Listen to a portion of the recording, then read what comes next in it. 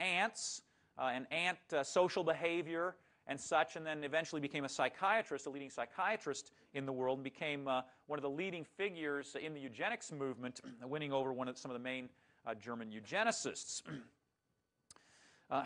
There were also many others in the Darwinian camp who were struggling against the idea of body-soul dualism. Ernst Haeckel, whom I've mentioned a number of times already, in 1906 founded an organization called the Monist League. And he called his philosophy monism. And what that was meant to do was be a direct contradiction to dualism. And he fought against any kinds of dualism, Judeo-Christian most prominently, since that was the most prominent worldview around in his day, but also against Kantian dualism, any kind of dualism he was opposed to. And he believed that his Darwinian outlook had destroyed the notion that there could be any kind of human soul separate from the body. Okay, fifth point. The human struggle for existence. This was another key aspect of Darwinian thinking that was going to have big implications for the value of human life. Darwin had explained that as organisms multiply, they multiply far faster than they can survive. And this imbalance, which was based on Malthus' population principle, Malthus had been a thinker who had posed a problem of the superfecundity, or the over-reproduction of species, and Malthus focused specifically on humans. Darwin got his idea about struggle for existence and natural selection while reading Malthus, and then had to explain this situation where you have all these organisms being produced but not reaching reproductive age, which means there's mass death taking place throughout the biological world. And Malthus, of course, was specifically talking about human society, so certainly this is applying to humans as well. Now, this idea of the human struggle for existence, competition for scarce resources, because there's more people reproducing than can possibly exist according to Malthus and then also according to Darwin, could also take place on two levels, just like the inequality issue. It can take place, the struggle for existence can take place within a society.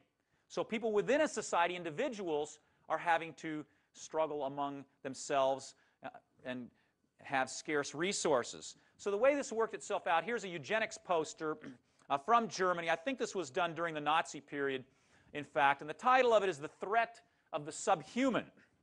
And there on the top you have this is a male criminal, it says. And the male criminal has 4.9 children. And then here you have a criminal marriage, it says, 4.4 children. Then here you have in this middle diagram, you have parents with children in special education. Okay? And they have 3.5 children with them. And then down here you have the average German family. And they're having 2.2 children. Then here you have an academic family. And they only have 1.9 children.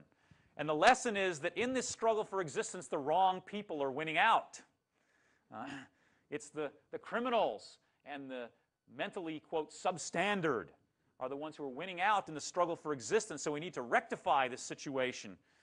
And the eugenics was the way to try to rectify this situation for many of these Darwinian thinkers. Okay, here's another one. It's not just Germany that this is going on. Here's one from the United States. This is a display that was put in many fairs throughout the United States. The American Eugenics Society had booths at county and state fairs throughout the United States in the early 20th century where they pushed for their ideas relating to population. And you see here on the left, it says some people are born to be a burden on the rest. And then here below it says America needs, and then it says less of these, and it has here on the left a light blinking.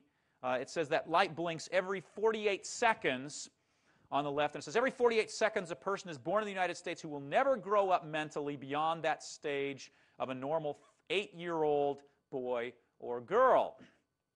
Okay? So we need less of those. And then on the right side it says America needs more of these. And here you have a light flashing. It says this light flashes every 7.5 minutes. It says every 7.5 minutes, a high-grade person is born in the United States who will have ability to do creative work and be fit for leadership. About 4% of all Americans come within this class. Now notice the disparity here. Okay, on the left, you have every 48 seconds. Here, it's only every 7.5 minutes. Again, this is designed to generate your fears of human degeneration that's going to take place because more of these, quote, unfit people are being born than of the so-called fit. Okay, so again, a similar kind of idea. Notice again the inegalitarianism here, which we already talked about earlier, people being a burden on the right, trying to figure out how to correct these kind of problems that they have. Okay, so that's how the human struggle for existence would take place within society. But then human struggle for existence also takes place between societies. Here's a diagram from a book by a man named Friedrich Helwald, who was a prominent German ethnologist who wrote a book called The History of Culture. This is from the 4th edition in 1896. His first edition was in the 1870s. And he was highly regarded by his colleagues. But his whole account of the history of culture is an attempt to try to show how the Darwinian struggle for existence applies to human history. And this he gives as one example. And he says in the text that this is an example of the human struggle for existence. The Spaniards up here are letting their dogs loose on the American Indians. And Helwald says, this is just a natural process that takes place. It's just part of the human struggle for existence. And so, thus, justifies this kind of scene as he depicts it here. Now, Helwald was not the only one to put forward ideas similar to this. In fact, Darwin himself put forward ideas about racial extermination. Darwin wrote to a colleague saying that, quote, the more civilized so-called Caucasian races